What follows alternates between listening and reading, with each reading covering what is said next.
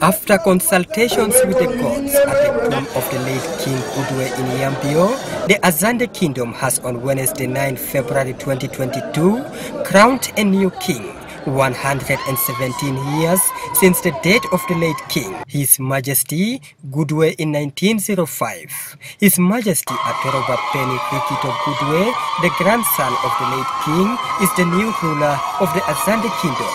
The enthronement of His Majesty Peni means he becomes the second monarch of the Azande Kingdom.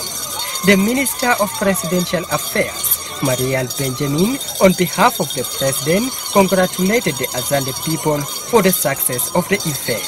You have all the right on behalf of the people of South Sudan and on behalf of our President that you are free to choose whose king you have with absolute freedom. These are traditions of our people that all of us are proud of. So the President Salva Kiir Mayardit says 1,000 congratulations to His Majesty King. He says he wishes His Majesty King Wilson Penny all the rule he would want to do with his people and all the successes in life.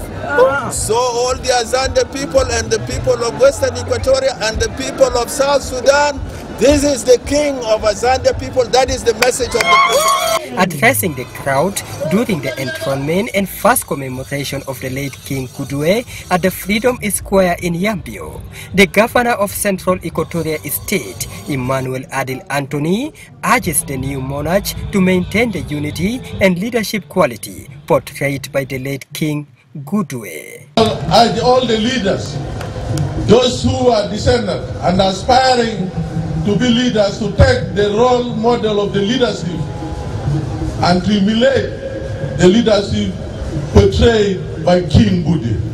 With such dynamic focus and propelling models to bind our people together as one entity called South Sudan.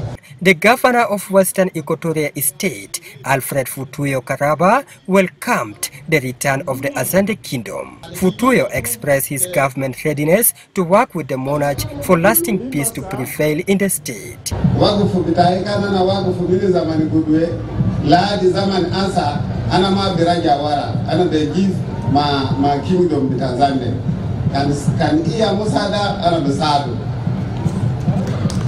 The representative of the royal family, Daniel Badagurimbasa, said the restoration of the king is to restore the lost culture of the Azande people. Here for our culture only to promote it and to go on service delivery that will also supplement government programs so that to provide education, to provide health and to empower our youth and the young people so that we can sell the diversified cultures of the South Sudanese people and the rich values of the Azande people here. We are not here for anything apart from restoration of our culture. The enthronement of His Majesty Atoroba Peni Rikito Gbudue as the new king of the Azande Kingdom. Now, South Sudan has three kingdoms: the Azande Kingdom, the Sholo, and the Anuak. For SSBC News, I'm Emmanuel Patrick, Yambio, Western Equatoria.